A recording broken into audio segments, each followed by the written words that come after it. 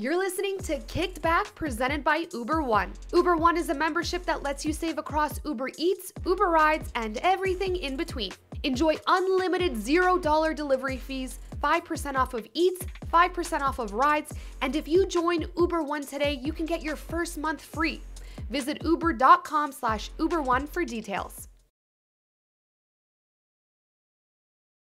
Episode, I don't even know what number yet, of Kicked Back, presented by Uber One. And if you're watching, you're going to notice that we're in a new studio, thanks to our MVP, Liam, who set this entire thing up. Liam, yeah, thanks, man. No problem. I did a lot of digging in my parents' basement for all this like random crap we got around. We've got a shoot monthly annual from 2008, a match of the day annual from 2008. One has Kaká, one has Ronaldo, so I figured that'd be good for Caroline's side. Then we have our Match Magazine annual from 2011. I got my Bolton Wanderers ball. Boom. I love it. And then I have a program. I got my little Subudio men here. I got Newcastle, Bolton, Chelsea, and Brazil.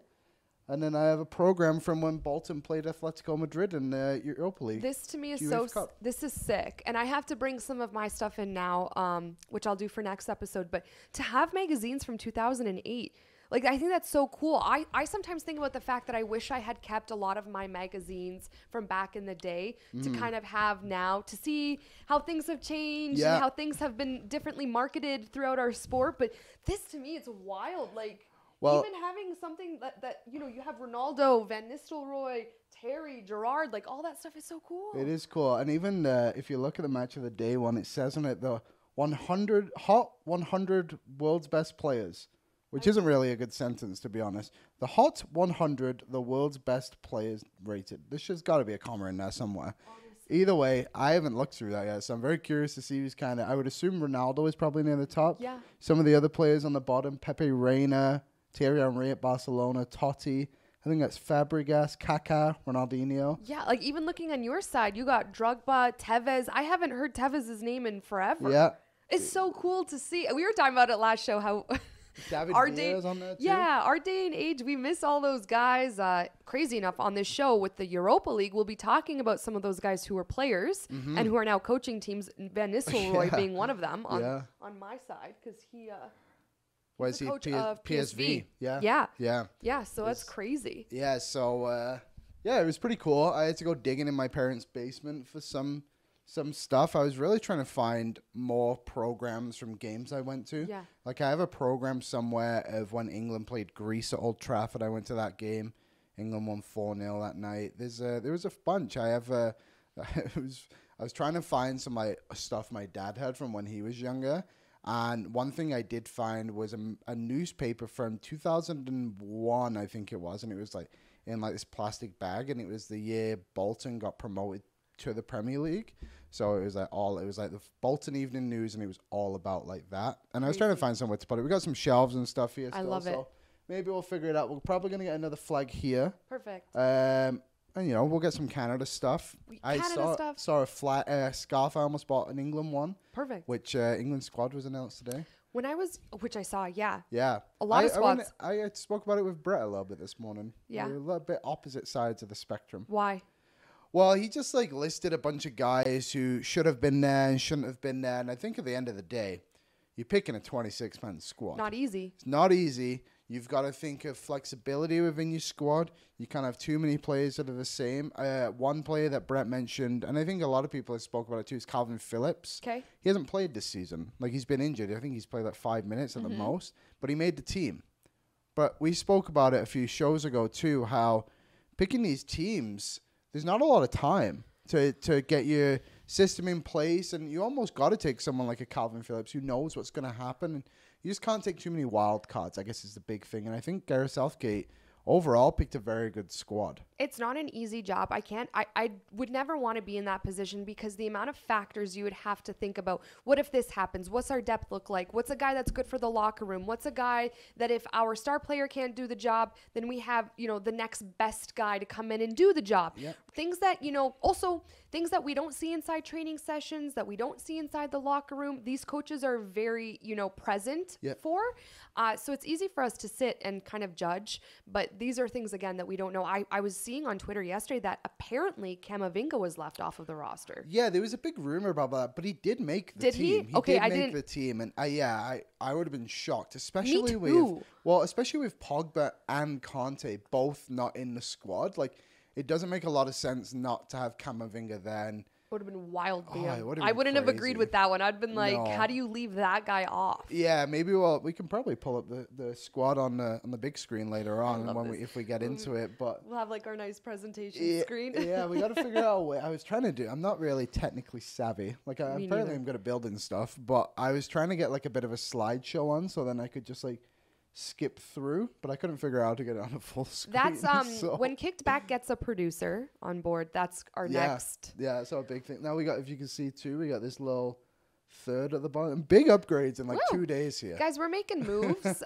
World Cup's right around the corner. Kicked Back's making moves, and we're actually now literally kicking it back. I 'Cause know. We're on these chairs. I have to move my mic while I talk. We're on these chairs. We're chilling. We're not at a desk, and we're literally kicking it back. These chairs have been a bit of a hot debate in the office. So these were just casually just in the office, and then we moved some stuff around, and we got these chairs. So I thought, instead of buying them, I'll grab them. So now we're trying to test out if they are too relaxed. I feel comfortable. I feel I'm not bad. I feel very relaxed. I feel very conversational. Kicked back. I feel kicked back. You know what? If I had to sit on this chair and actually like type, let's for example Sure. say my pregame notes, I wouldn't get much work done. No. This is a chair that if I had to be like, okay, we're doing our podcast in an hour and I need to organize myself, I'd probably pull out my phone and start scrolling on TikTok because I'm chilling. Yeah. But yeah. now all our work's done and we get to talk about everything and chill. We're vibing. We're vibing. We're It's a vibing. vibe. It's a vibe. All right, guys. Europa League. Let's give some love to the Europa League right now, round of 16. And we were saying this about the Champions League. So many games that I feel like are blockbuster worthy, but we're getting the same stuff in the Europa League. Yeah, there's going through all the teams and stuff like that last night when I was doing my notes. There's a lot of conversation to be had here. It's the fun thing about the Europa League, and I've always kind of found this, is it's really anyone's competition. Mm-hmm. Like, yes, you have these Champions League teams coming down, but also a lot of them are pissed off to be there. They don't want to be in this competition, and I think the lack of effort kind of takes it on too. And like, you know, we've got a lot, like, look at the teams in this, like FC Barcelona, Juventus, Sporting, Shakhtar, Ajax, Bayer Leverkusen, Sevilla, Salzburg. Those are the Champions League teams that have dropped down. So I guess for people who don't know, basically how it works is everyone who finishes first in a group in the Europa League gets essentially a bye to the next round, and then all the teams that finish third in the Champions League come down and play the teams that are second in the Europa League, which leads us to some fantastic European matchups. I mean, okay, so let's just start off with the one that's headlining the Europa League right now, and one that I think everyone's like, of course, this would be the draw. Yeah, of course. And people were not happy about it and being like, oh, it's rigged, it's rigged. It's like, all I have to say is just win your games and you won't get there. I don't care if it's rigged. Give me this game in the round of 16. I left a comment on actually Waz's video, and after he was saying like it was rigged, and I just said, no, this is exactly what we want. Rigged or not, like, I do not care. I want the best on best every single game. I agree. And like I said, I don't care if this is rigged at all, because we have a round of 16 matchup right now where either Ten Hag or Xavi is going to sink or swim. And I love to see two of the most iconic clubs in the world, who are extremely messy and chaotic this season, have an exit out of the Europa League in the round of 16. You can't make this up, rigged or not. I don't really give a shit.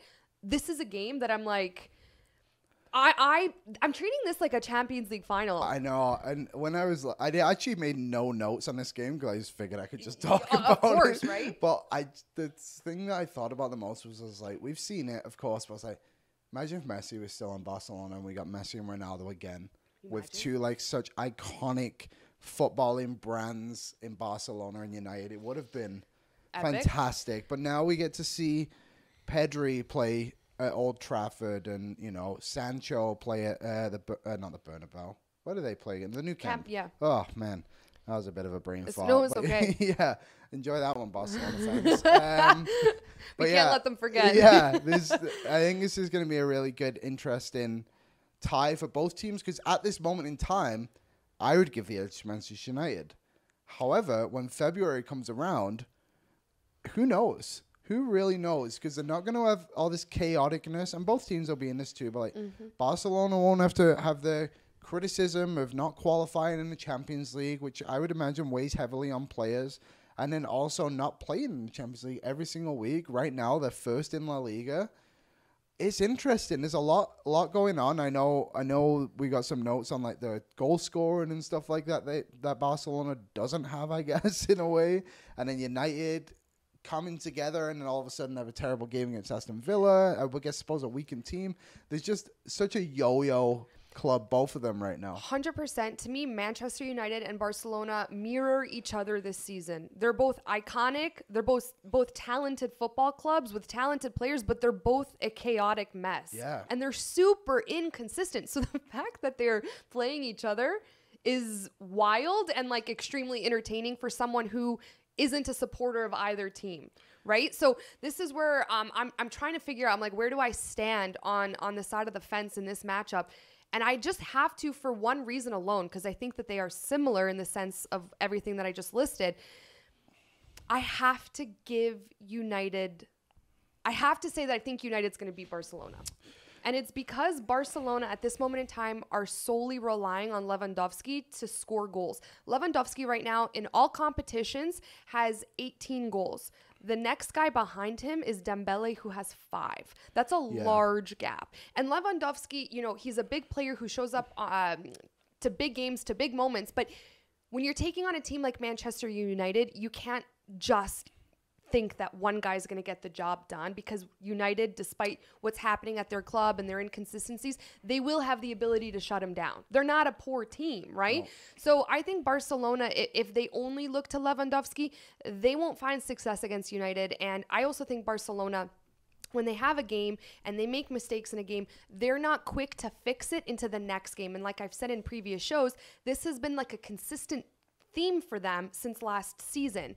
Like how they continuously leave players unmarked at the top of the box blows my mind. And these are things that if it happens against United, United does have critical players that can absolutely capitalize on those moments. In my opinion, it can go either way. It's funny. I want Barcelona to win and I want Xavi to have that success, but I really think it'll be Ten Hag and United. Yeah, I guess my point of view on it isn't even the talent on the pitch. It's more of Ten Hag has won big European games in his career. True.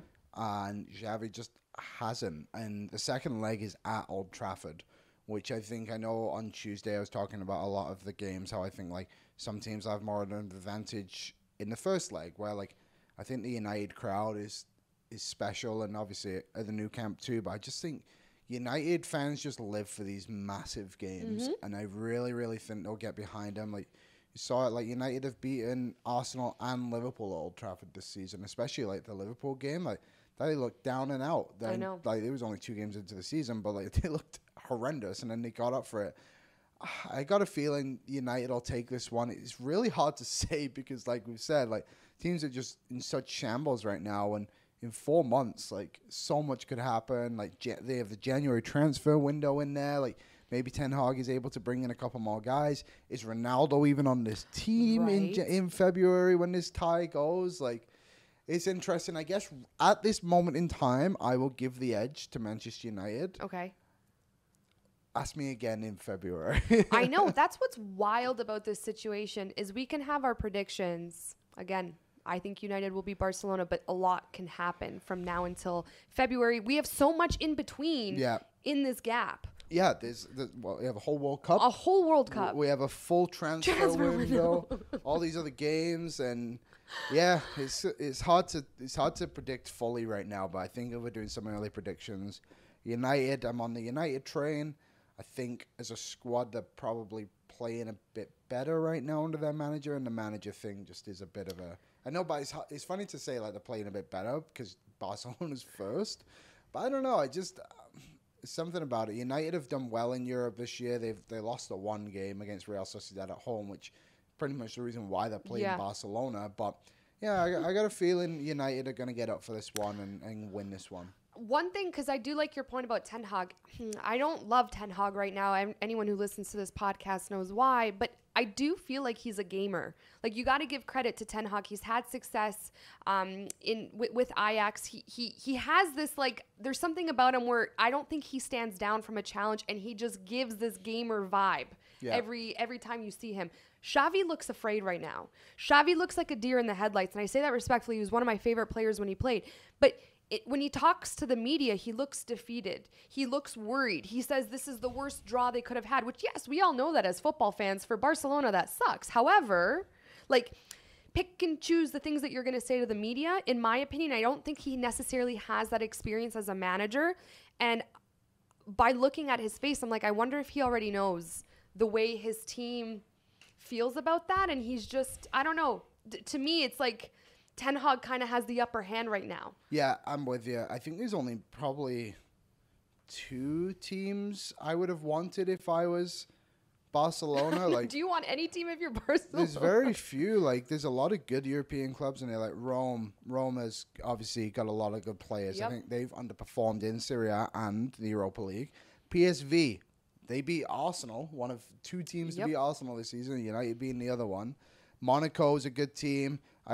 They probably should have won the group, but they were a Champions League qualified team that lost to PSV in qualification. Union Berlin, really good I love them right in now. Bundesliga. Like, there's probably a couple of lower end teams, I suppose, that they would have wanted. Like, but at the end of the day, like, this is what you got. You can't just go out and say, like, oh, this draw wasn't great for us. It's like, no, like, we're Barcelona. You are probably the best. You should be the best team in this competition.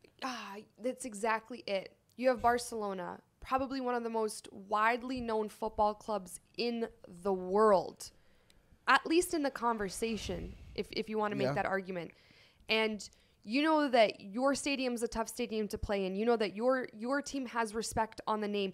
There's so many components that go to Barcelona that even if they were taking on Real Madrid in this game, they shouldn't be entering with this, like, this is the worst draw ever.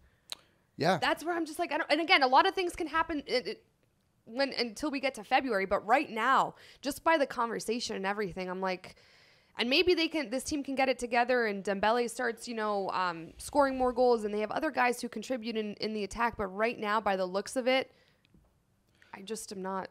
I don't think Xavi's the guy to take this team forward in, like, a European stance. I think he's done a really good job of building more of an identity in La Liga and getting them where they rightfully belong at the top of La Liga, right up there. But I think Barcelona needs to be patient with him if they do believe that too. And this will be a big tie for him. If they lose this one, I'm very curious to kind of see the repercussions after. Like, what are they going to do?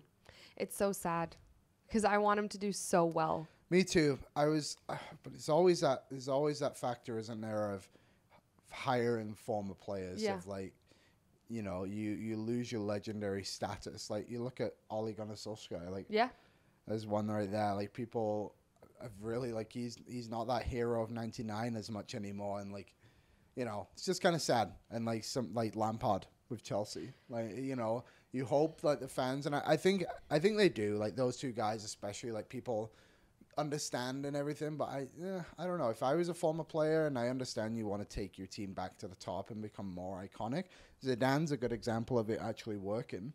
But yeah, I don't know. I'm always on the edge of that. Zidane, I think that's why Zidane's, like, goated, because he was one of the best players we'll ever see, and then is in the conversation as an unbelievable manager. Yeah, he did it. It's tough to do. It's very tough to do. Okay, so. One more thing on Barcelona. Piqué.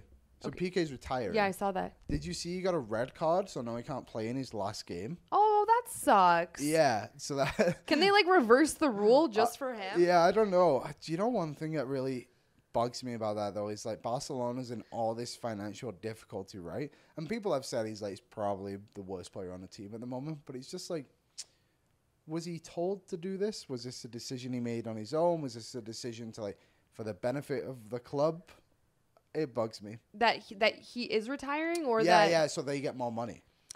This is what I mean, right? This isn't my conversation of players. They have the right to be selfish. And when players kind of stand up against a club or against a manager and they look out for themselves, it's not always a bad thing, because at the end of the day, if a club or a manager or management doesn't like you, wants to trade you, wants you to retire, wants you to take a pay cut, they will make it happen, because they are being selfish. They're doing what's best for them.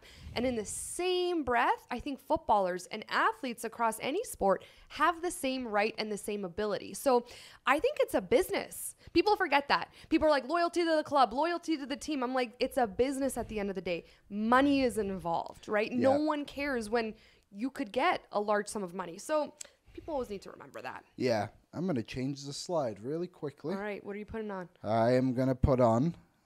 I prepared a couple of slides. Like I said, I was trying to make it so that we could put these on throughout the show. So I wish I could just press a button. Meanwhile, but this is probably a good one. Oh, I'm extending my leg, guys. My bad knee, the one I had 3 surgeries on, when it's bent for too long, I get really bad aches and pains.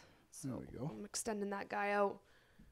Probably a good thing to have up. Oh, I like this. Okay, so this is what we just talked about. We're pointing to Barcelona, Manchester United. Where should we go next? I wanted to talk about Xabi Alonso, because it's, let's talk about Xavi's friend. Yeah, we right? Another Spaniard, Xavi to Xavi. Yeah, I know, right? Xavi to Xavi. Yeah, how hard is that to say?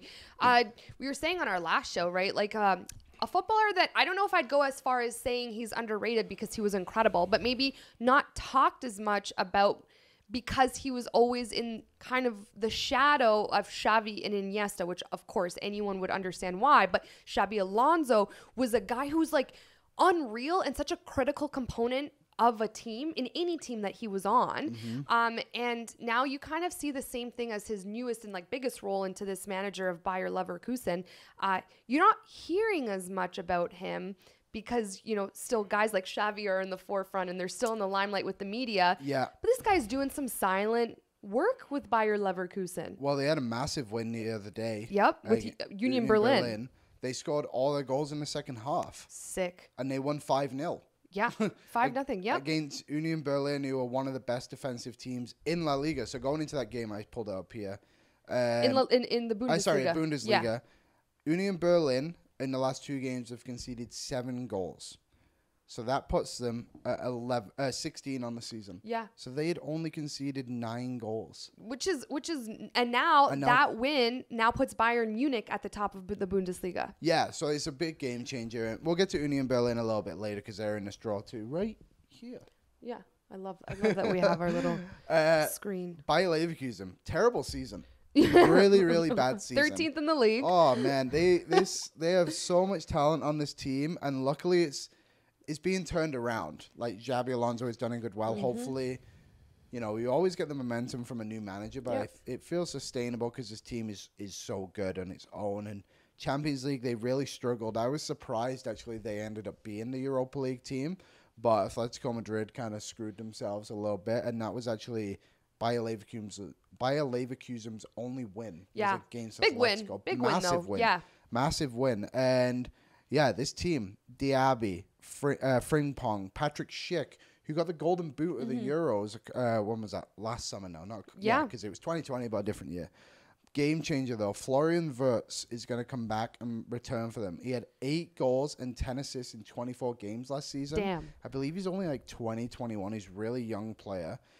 He's going to be one of the best players in the world. He's just been injured all this season.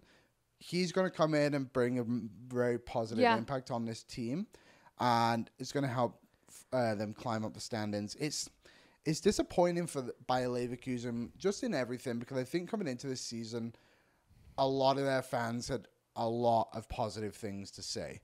They had so much promise. Like, people were talking about them challenging for the Bundesliga. And it just went so bad. Now, that doesn't seem like it. Like Caroline just said, the 13th in the league.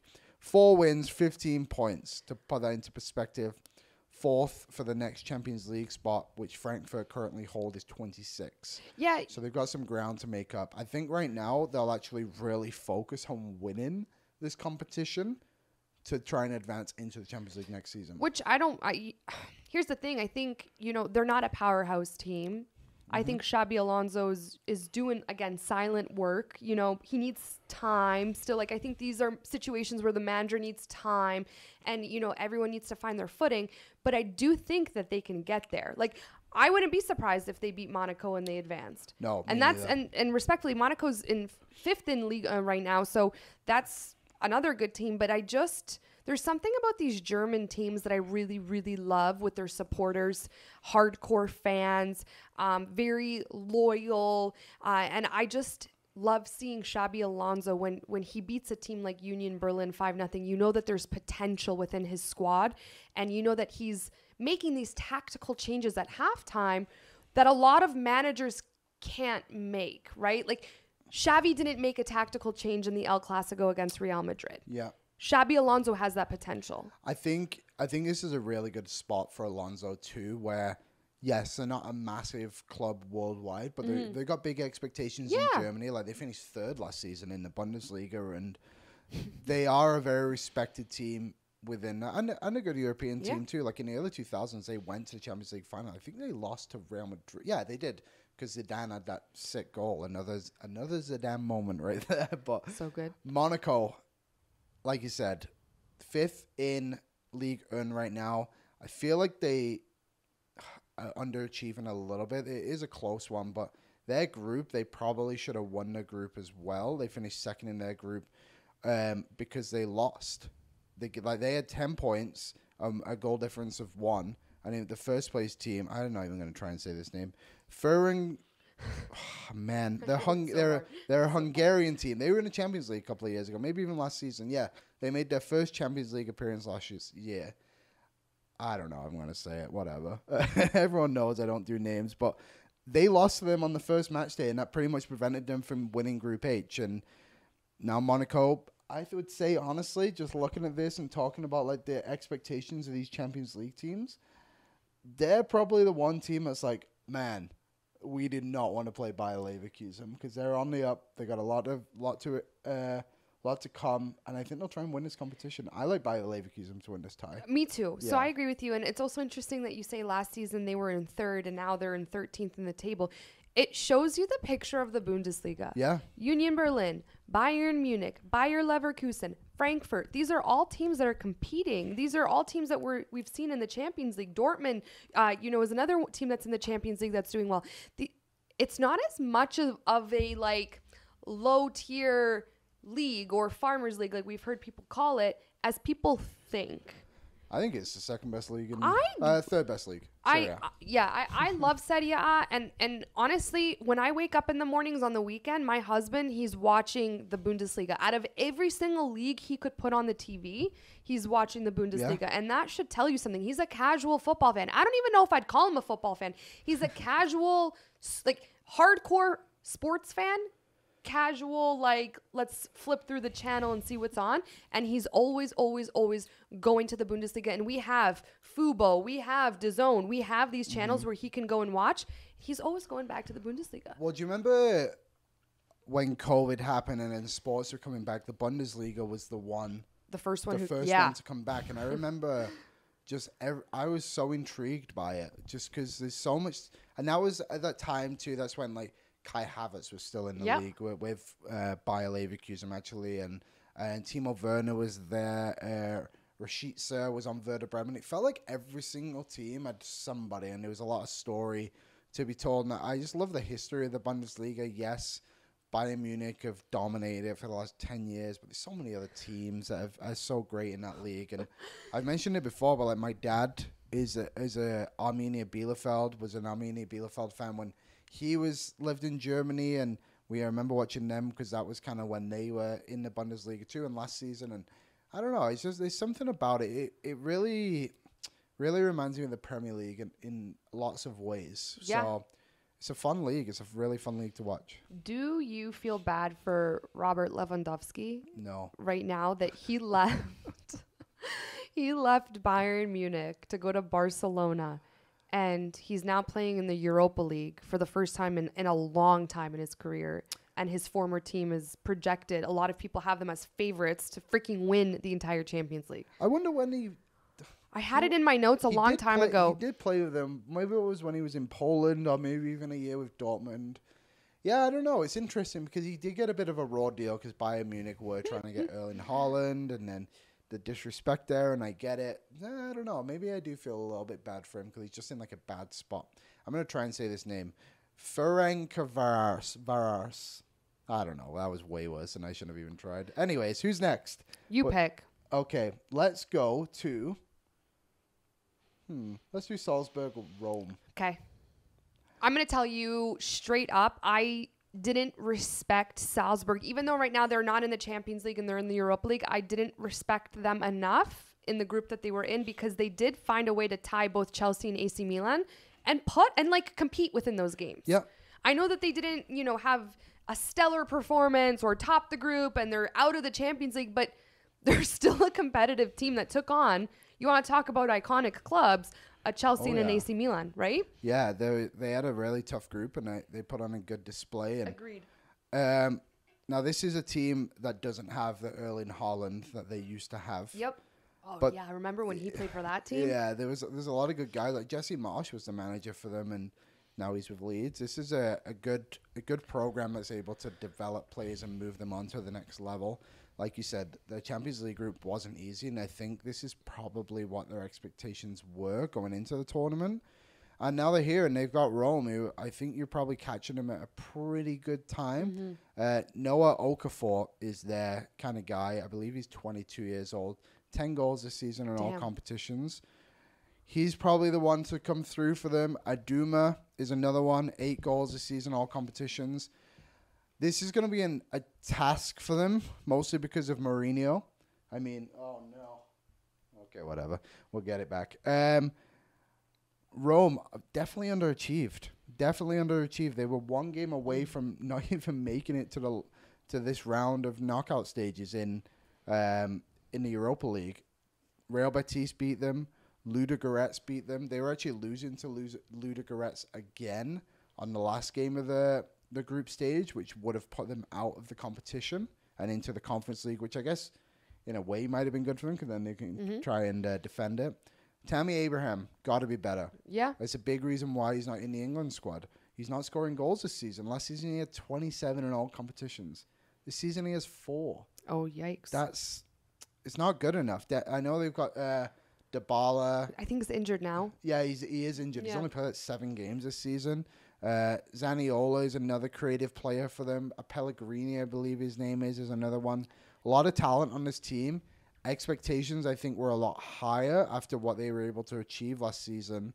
Yeah, they won the conference. They won it, and where they finished just 6th in La Liga. Currently 6th again.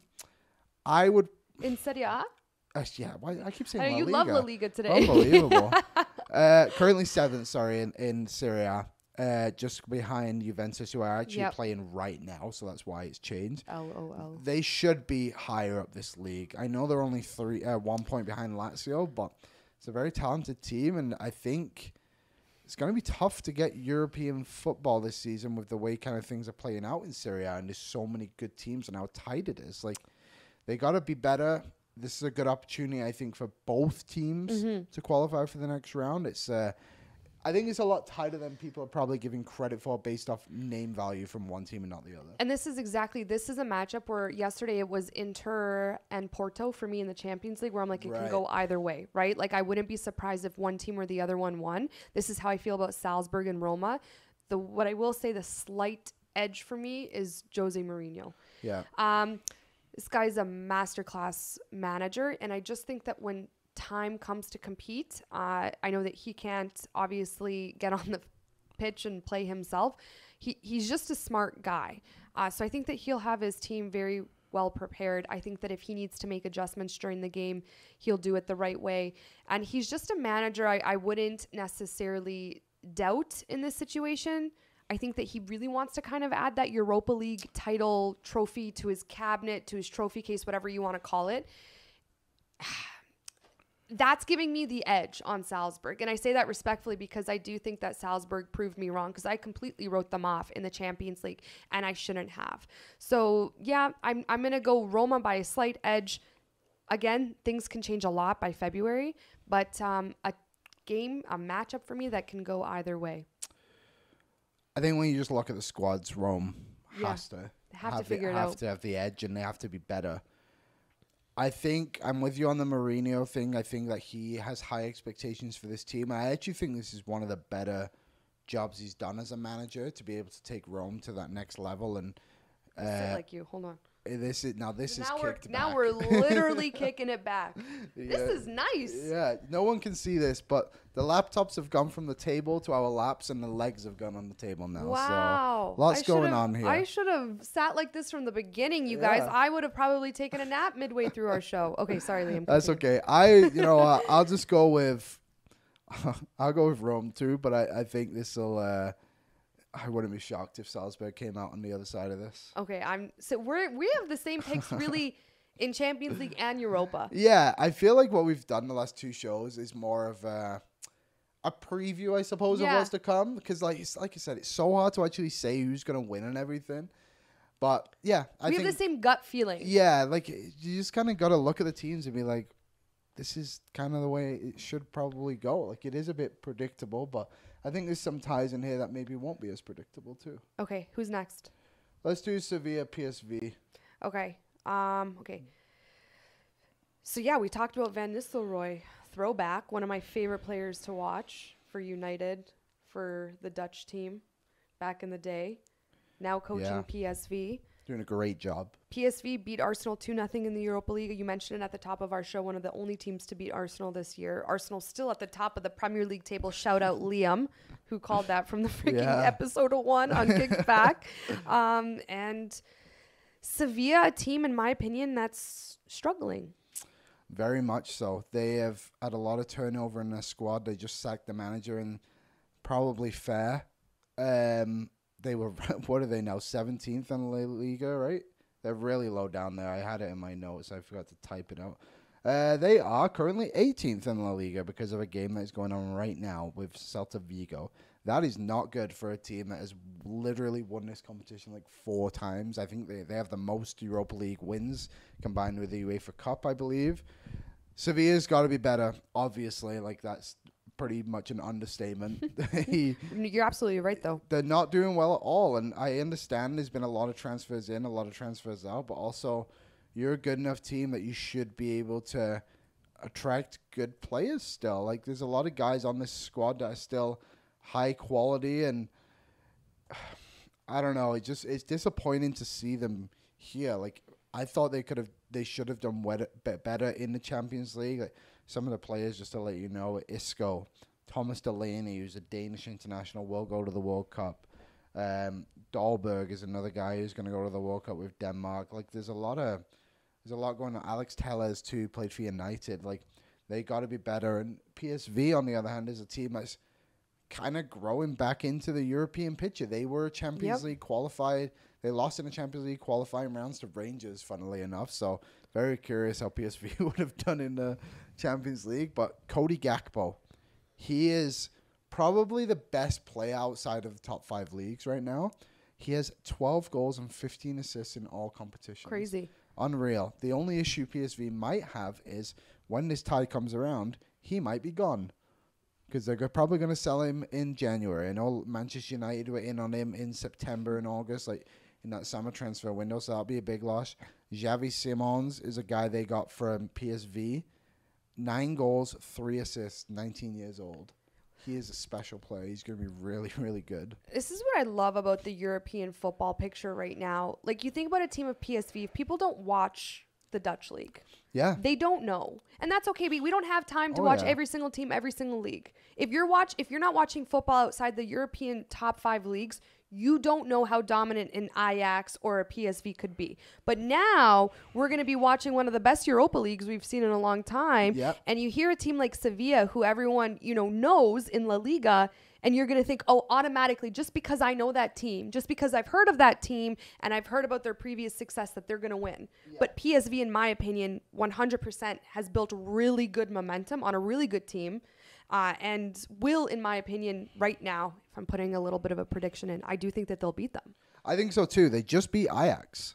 To go to the top of the Europa League. I actually think they're one of the teams that's probably like, man, I wish this World Cup wasn't happening. Because the momentum they could gain in the Eredivisie to kind of continue on. Like, they got one more game still, sorry. Oh, they're the top of the Eredivisie. Yeah, they're first. That's nuts. Yeah, so they're, I don't know. I think this is a good tie for PSV. I have them winning most because Sevilla are terrible this season. I mean, this is probably the easiest one out of all of them, to be honest, to really look and be like, yeah, this is a good one. I guess at this point, too, maybe the new manager's got some stuff in place for Sevilla, has the World Cup break to kind of get his image in place. But right now, it's hard to stay off Ruud van Nistelrooy and PSV. Like, that Arsenal game they played, Arsenal played a bit of a weaker team, but also they still beat them, you know? Yeah, you got to give credit where credit's due. I think that's major credits, major props there. Yeah. All right, let's move on to their to the team who's second in the Eredivisie, Ajax versus Union Berlin. Maybe a bit of a hot take, and I said that Ajax is a team that could contend in the Champions League. I know that they lost Ten Hag, but I'm like, and I know that they lost a lot of their players, but I'm like, it's still such a, in my opinion, like this iconic club outside of Europe's top 5 leagues, a club that my dad always talked about, at least when I was growing up. I don't think that they're going to beat Union Berlin. I like what Union Berlin's doing this season. I said it on the show. I love the German fans. No one expected them to be the top of the Bundesliga, aside from just like literally a day ago. Yeah. Bayern Munich now topping the group. But it's just giving... This team gives me vibes, for me personally, of what Frankfurt was for me last season, of this like incredible run, and they beat Barcelona, and their fans are hardcore, and it's like almost this team you're really rooting for because it's a feel-good story.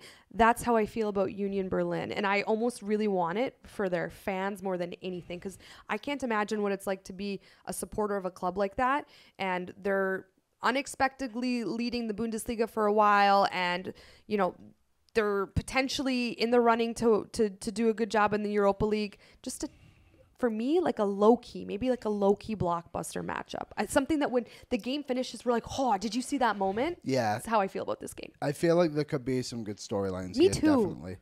Ajax lost a lot of players over the summer.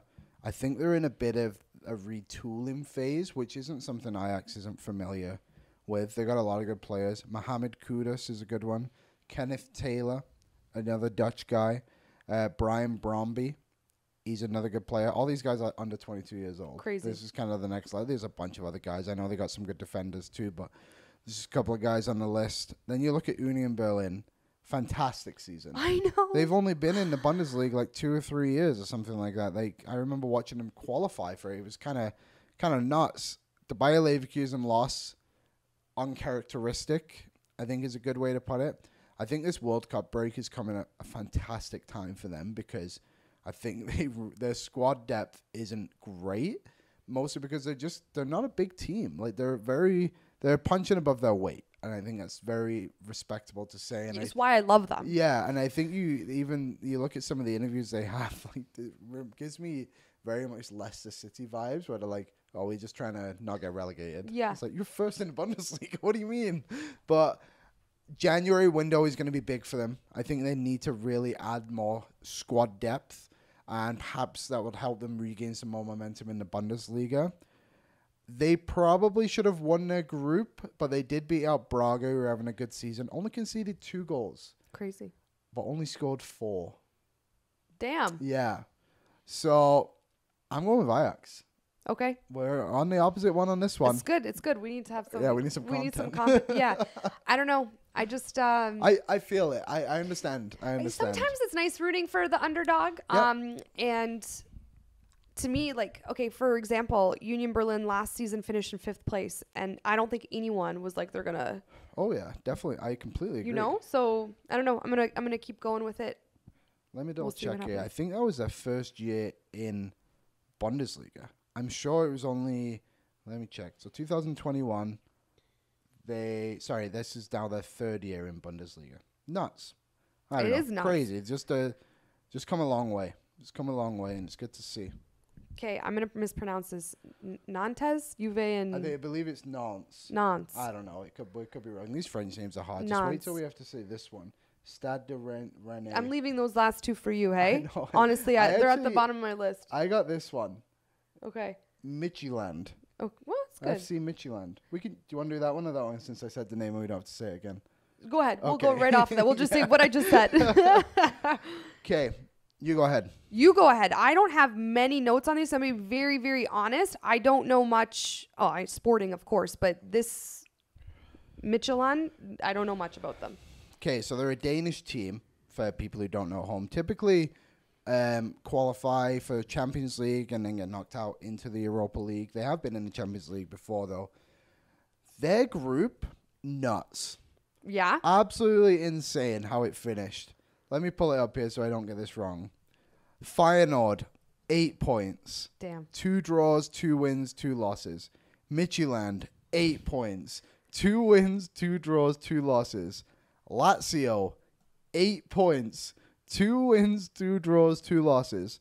Sturm Graz, want to take a guess? 8 points. Yeah. 2 wins, 2 draws. Their group was based off goal difference. Holy. And they got through with a +4 over Lazio. Unreal by them to get through over Lazio. I'm sure everyone was looking at thinking that, oh, they'll win that group. Like Feyenoord, a really good team too. But, man, just unreal how that kind of played out. And Midtjylland. I hear that. Okay, I hear that because now that I know that, and thanks, because that's actually unreal stats, I'd pick them over Sporting. I think Sporting should have, and respectfully, because they Group D in the Champions League, Frankfurt is the team that I said, star. Tottenham, you can say what you want about them. Marseille finished last. I still think Sporting should have done better in that group. If Midtjylland has success like they've been having and then been able to pull this stuff out, maybe they do beat Sporting. Yeah, so the guy to look out for on Midtjylland is Evander. 5 assists, which was the most in the Europa League so far this season. Actually has 0 in the domestic league, which is quite funny, but 24-year-old Brazilian. They scored 12 goals in 6 games, which was the 5th most in the Europa League. In the group we just said, you could probably argue that's the toughest group in this competition, to be honest. And with the fact that they have Lazio, who are doing fantastic in Serie A this year, 3rd, and Feyenoord, who went to the Europa Conference League final last season. You look through these other groups, and yes, there's a lot of other good ones too. But I don't know. The fact that they finished 2nd, I think, is quite a credit to them. And then you look at Sporting, like you said, like they underachieved, I think, in the Champions League. I think they should have made it through, especially after they beat Tottenham. They lost to Frankfurt, to Marseille twice. Then they drew against Tottenham in London, but that was the game where the goal was disallowed. So they basically would have lost their last 4 games in the Champions League. Don't even get me started on that goal. We've talked about it on the show. They got very lucky, in my opinion. I agree. And just, I expected more from them, especially since, their cousins, Porto and Benfica, are killing it. Sporting not doing too bad in the Portuguese league. I think that they're mid or 5th. 5th, but also they should be higher. I that's why I'm saying, I'm like, that was a team maybe that I felt like with one of the, with Juventus, when we were doing our pregame show with the Champions League, we put a lot of onus on the Italian teams, and we said that Juve would do well, and they heavily underperformed. Massively. Kind of how I feel about Sporting too. Now knowing all of these good tidbits. Yeah. About Midtjylland, maybe Sporting gets, a nice exit out of European football. I think this is going to be a tight one. Midtjylland should probably be doing better in the Danish league. They're currently in 8th, but only saying that they're only 3 points behind FC Copenhagen in 3rd, who were a Champions League team too. I think eventually, by the time we get to this point, Midtjylland will be in much better state in the Danish league. So I'm going to go with Midtjylland. Okay. Just because I think momentum could get on their side. One of these teams has got to get through. That's unexpected. Hashtag 8 points. Hashtag 8-point group. I'm going to go with them. And goodbye, Sporting Lisbon. Smell you later. Yeah, that's how I feel. They shouldn't even be here. That's how Marseille. This should be Marseille. Yeah. Because that point, let me double check. But that point basically gave them the the Europa League spot in that group. Yeah, it did, right? Because that was the crazy group where So if they had lost that game, they would have had 6 points and had a -2 goal differential. Marseille would have had 6 points with a goal differential of 0 and the head-to-head over Sporting. Yeah, no. So We're the same on that. smell you later. Yeah, smell you later. Okay, Juve and Nantes. Thanks for letting me know how to pronounce that. I'm going to be very honest with you guys. I've not watched one game from Nantes in my life. I actually watched one this season. Not one in my life. They are 16th place in Ligue 1, but they won the French Cup last season. Yeah, the Coupe de France. Yes, they did. Here's my take. Juve are terrible this season. Juve have a problem with Allegri and their management, and they are failing to even address a single thing. Like I've said on a previous show, everything is on fire in the background, and they're just saying, it's fine, it's fine. And yes, maybe Allegri needs time, but I don't buy that narrative. I think that they are a little bit in trouble, especially with some of the injuries they've had. Maybe. I mean, Maccabi Haifa beat Juve. Maybe someone like Nantes does the same thing. I don't know. I all I'm saying is I wouldn't ever right now be like, it's a lock for Juventus. Here's my thing on Juve. I think they're going to get a lot of players back. Pogba's going to come back. Chase. Oh, man. No name team over here. I can't do it. Whatever but like, his name is. Back from injury or back from the World Cup with Di Maria, how quick do they have to adjust to all that? Yeah, I think with Pogba, he's such a good player. He should be able to fit in. Chiesa is now back a little bit too. He just came back in that Champions League game. Whoever they played in the last game. Was it PSV they played or Benfica? It was PSV. Yeah. In the Champions League? Yeah, Juve? Benfica beat Maccabi Haifa like 6-1, right? So, it was. So he came back in that game. But they did get bullied by Benfica. They did. They did. Nantes, -5 goal differential in this competition too. Pretty tough group, actually. Olympiacos was in their group, not a bad team. Yeah, not a bad. I checked their group. It wasn't bad. No, it's not bad at all. Only 2 games won in League One this season. They're definitely underachieving. They're kind of, in a similar way, they're kind of like Union Berlin, where their squad isn't good enough to compete in this competition and compete in League One. The only difference is Union Berlin's obviously managed to be able to have some success in Bundesliga, where Nantes haven't been able to do it in League One. I think Juventus I'll take this one mostly just because the strength of the squad eventually should take it over. I know they lost to Maccabi Haifa, but I don't know. I feel like I can't write them off in this one. Blas is the one guy on Nantes to look out for. 24-year-old, having a decent season, was good last season. I know he was linked to like West Ham and like a couple of those other like mid-table Europa Conference League teams in the Premier League. So he's a good one. But I just think Juventus should have. Yeah, I can't have much of a solid opinion. Because like I said, I've never once in my life seen Nantes play. So it's not like I can even have any kind of idea. And this is the beauty of the Europa League now, is that people who watch Juventus, like myself, are going to have an opportunity to watch a team who's in 16th place in Ligue 1 and have an idea of what they're about, how they play, who their players are, what their philosophy is. And I think this is what's very cool about this Europa League picture. Because if Nantes was taking on a team like, let's be honest, I'm going to be completely honest, Salzburg, I probably wouldn't take 3 hours out of my day to watch that match when we have a million other games going on. So now Juventus, again, we've been talking about this theme of iconic clubs. An iconic Italian team is taking on a Nantes, and I'm going to watch, and I'm going to want to know everything about this French team. However, no one in their minds had Maccabi Haifa beating Juve.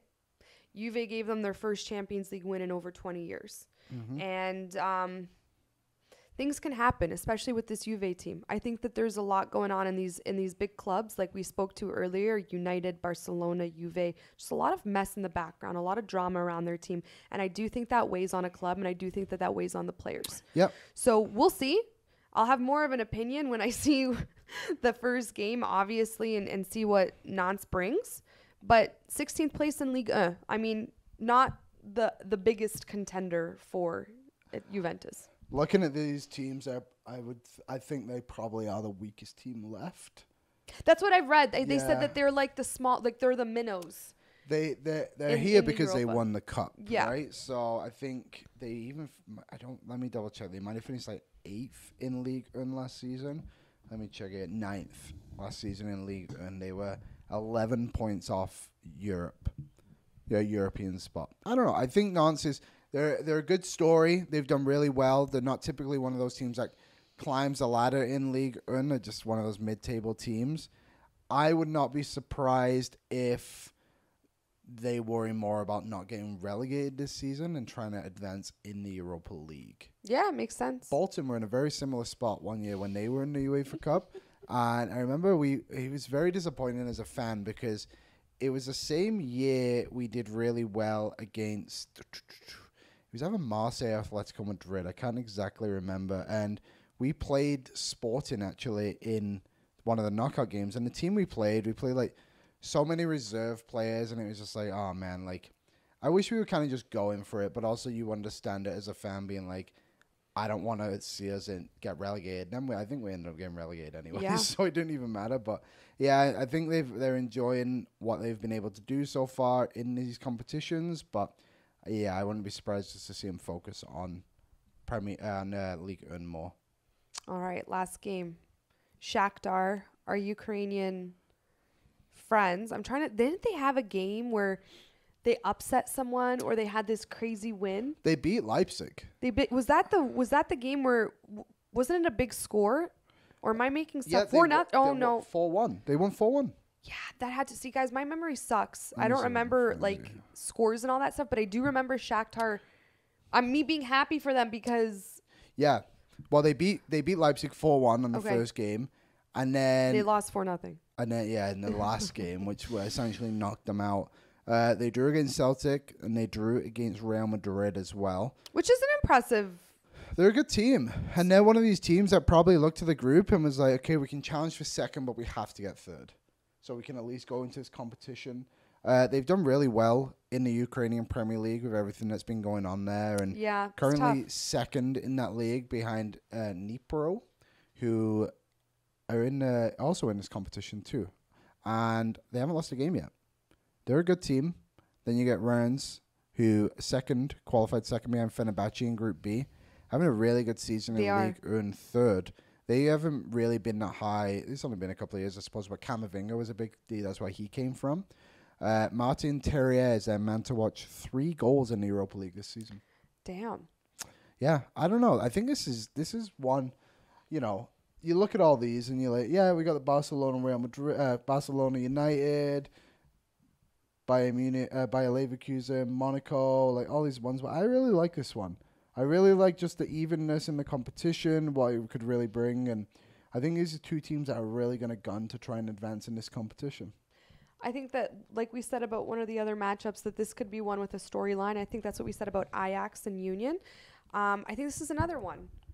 And Shakhtar surprised me in that first game where they beat Leipzig 4-1. I was so happy for them. Yeah, me too. It was a feel-good story for obvious reasons with the climate of the world. And just, again, a team that I will root for, a team that I haven't watched, day in and day out. Did we do that at the same time? Yeah, we did. We were in sync. We did not mean to do that.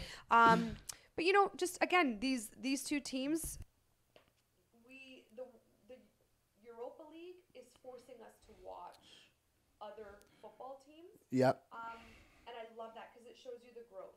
It shows you the competition in Europe.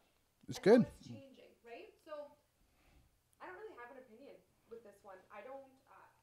Maybe I'll say because my heart likes Shakhtar, I'll say Shakhtar. But I mean, Rennes is third in Ligue 1, so. I'm on the Shakhtar train. I like the story. I think a lot of people are obviously rooting them for obvious reasons. They're currently in Poland playing still, I believe, which is just a nuts thing to have to do. It's so sad. And yeah, I'm hoping they do well. Looking at these groups, just these ones here, I know there's obviously more teams. I think they're probably they got to be one of the stronger ones. I would not be surprised to see Shakhtar kind of go on a bit of a run here. Like one of these 2 teams, even one of these teams in this matchup, I think could really advance well in this competition. I can't wait, guys. For the first time in a long time, obviously the Europa League is something that's always available to us as football fans and something we like tuning into. But for the first time in a long time, if not ever in my life, I'm like, this is on par in my schedule with the Champions League. Yeah, Yeah, there's a lot going on, and it's funny because I was thinking the same. And then you look at some of the teams that aren't in it yet because they advanced, and it's just going to get better. Like, let me read off a few here: Arsenal, Fenerbahce, Real Betis, Real Sociedad beat United, Feyenoord, Freiburg. Like, there's still so many good teams left in this competition, and you think this is good? Just wait till the next round when all these good teams now place the first place teams. Do you imagine? Oh, it's going to be fantastic! I can't wait. I can't wait either. And we'll be covering it on Kicks Back. And we'll have more of an in-depth opinion on teams that, Yeah, I know. we need to know about. Do you know what? I think after the World Cup too, it's gonna. Well, first of all, football's gonna be dialed down a lot. Like when they, Good luck, guys. when they did the Champions League draw, it was very early in the morning for us. But I rewatched it, and I can't remember who it was. Whoever the guy was, he was like, "Yeah, we've had a historic Champions League season this year. We played all 6 games in 9 weeks." It's like that is insane. Like usually you spread this out for like months. It's not healthy, to be honest. It's not healthy for the footballers. Think about how much football we've been consuming. Yeah. Every day I go home, I'm like, there's 4 games to watch at the same time, essentially, which is, of course, the best job ever. But it's just so hard to know every single thing about every team and every player that I do think you're right. After the World Cup, it's going to kind of be a little bit more muted. Yeah, and maybe on Tuesday we can talk about some of the squads that were announced. Like the USA announced their squad, a bit of controversy in the goaltending department there. Like we mentioned, kind of off the top, England squad was announced. Germany announced theirs when we walked in here. Said his was. Portugal was announced. Yeah, who did Was say? Canada's squad should be pretty close. It is Sunday. Okay, so we'll definitely talk about that because they play tomorrow against. Yeah, so I think that's. Could you imagine if they named the squad before the game, and it's like, oh, there you go. What day is it tomorrow? Friday? Tomorrow is Friday, so yes. Wow, guys. Well, happy Football Friday, Canadians. Yes. We've got a lot going on, but we're happy to cover everything. You guys let us know what you think, especially if you're a big fan of one of these smaller clubs. I say that respectfully. If you're a fan of these smaller clubs, let us know what you think and your opinion and why they're special, why they might go through. Let us know what your opinion is in the conversation. Yeah. Let us know if you think we're crazy or right. And also, if you have a way for me to learn how to pronounce names, feel free to let me know so I can figure that out on the shows. Same too. I can't even talk